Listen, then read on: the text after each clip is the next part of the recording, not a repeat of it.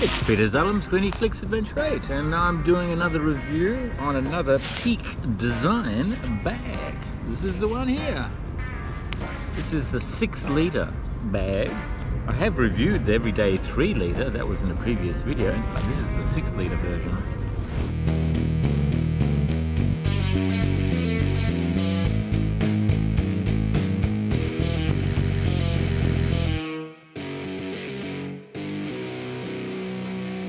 Right, well there's some fundamental differences between the 3 litre and the 6 litre version. The 6 litre version is a little bit bigger, but basically the design is the same. I think a few extra pockets as well. It's also got these tags that you can clip on and clip off, like so, and adjustable as well. So you can clip these back on and you can carry a jacket or whatever. And then zip it up, and then that can be your tripod as well. So with the tripod's quite heavy. It handles the weight quite well, like so. Pretty good. Adjustable straps again.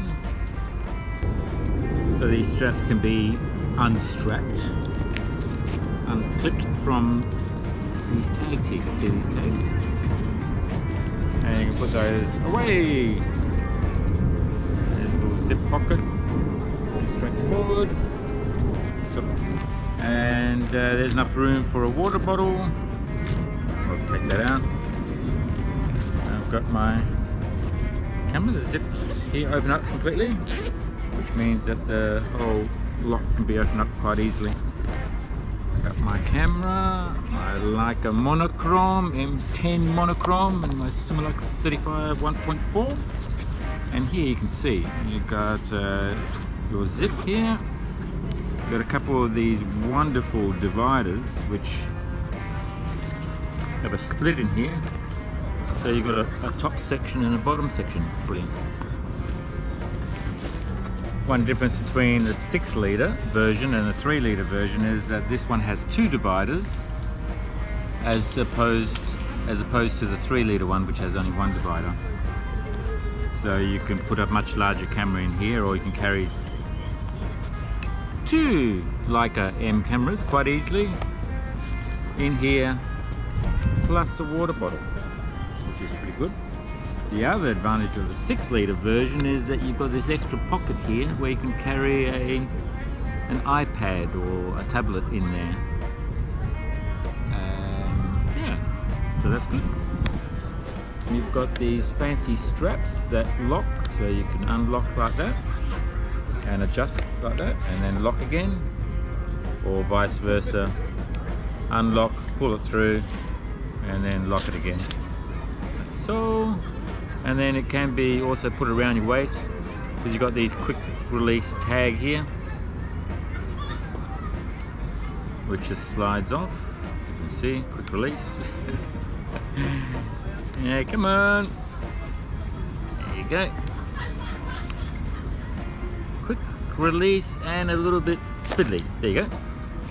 Voila. It's probably quick on. Goes on really easily, quick. At least that way you can get that off as well if you need be. Okay, what else can I tell you about the bag? So you got these little side pockets here also, so it's good for business cards.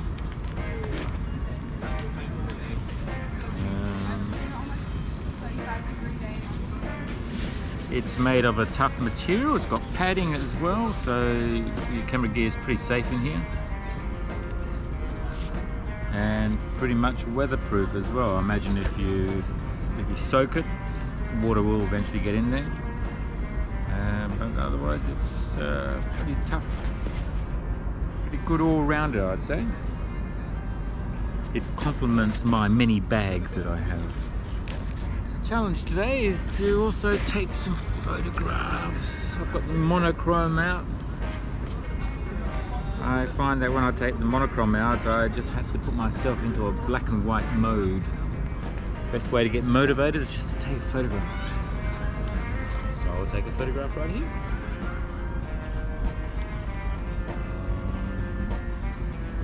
GoPro, your subject.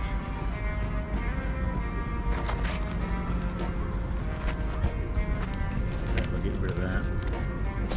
Get rid of that. And the bag can be the subject as well.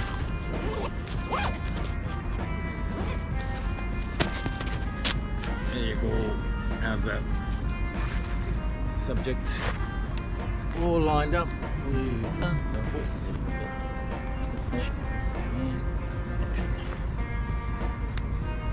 it any good?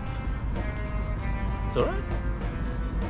The depth of field is really narrow, 1.4, so just managed to get the design in focus. Maybe we'll do another one and try and get the peak in focus. It's a great shot if I say so myself. So, there you go. It's all about taking photographs, isn't it? You can just get one shot out. You can make the day. Yeah, how I first came across Peak Design was through their camera straps. More so, the unique design of these little anchors where you can just remove the strap whenever you want. So you don't have to have the strap around the place if you just want to take photographs. But then you can connect the strap again quite easily, just by grabbing the strap and putting it in there and doing that. My original story, which with these little anchors, these anchors are available in non-branded version as well, and that's how I was introduced to the concept. But when I smashed a camera lens and filter, then that quickly taught me a lesson to go and investigate the original product, which is the Peak Design one, and find out why these are so good and the non-branded ones are so bad. There was a video on that as well. I'll link up there. Yeah, I like the different colors. These bags come in many different colors. This one's a blue one. The 3 litre one is sort of a silvery one, and then there's, of course, there's black. I'm really impressed with how much design and thought that goes into everything that Peak Design make, whether it be, you know, the way the straps attach to the bag through these lugs, the amount of stitching there is to make sure that nothing breaks. It's incredible. There's a lifetime guarantee on all their equipment apparently. Just even these tags here, the way they've been stitched up so you can get your fingers around there. It's really quite amazing how much thought that goes into designing and putting these bags together. And the amount of stitching, like this handle here, the fact that you can just pick it up with a handle is great, but then the amount of stitching that's around here as well to hold it all together. I'm impressed. Like most things with time, will determine the longevity of these bags, but I suspect it will live a long time. The strap looks strong. Hope you found this video interesting. If you have, then give it a thumbs up. If it's the first time on my channel, then do subscribe and press notifications. You'll be notified when the next video is out.